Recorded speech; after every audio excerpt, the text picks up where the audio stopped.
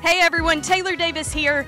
I am joined by the Blue Cross and Blue Shield of Kansas City, Coaches with Character honoree Jessica Hanna, the girls lacrosse coach at St. Teresa's Academy for the last 14 years. Jessica, thank you for joining me. Thank you for having me.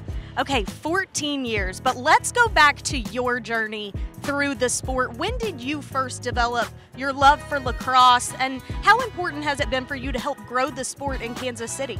Well, I started when I went to college. I missed playing sports, and I saw somebody with this crazy looking stick, and I asked her what she was doing, as it wasn't around here very much. And she told me lacrosse. I went out and I fell in love with it. And when I graduated, I just wasn't ready to give it up, so I got involved in it and tried to make more people aware of the sport because I think it's amazing. Absolutely. Okay, so 14 years at St. Teresa's Academy. Flashback 14 years ago when you were approached to begin and lead the program. What was your initial reaction to that?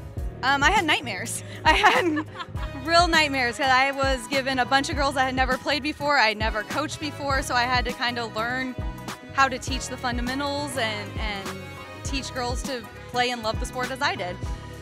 What has it been like for you as a coach to make the impact that you do on these student athletes and then see them move on with their lives and find success in other areas? Yeah, that is my absolute favorite part. If I can make somebody fall in love with it and want to stay it in their life, I think it brings something to everybody's lives, and that they go play in college, whatever level, and if they come back or wherever they go and they start coaching or they start becoming an umpire, it's my favorite part. I have one of my assistant coaches right now was an ex-player, so it warms my heart.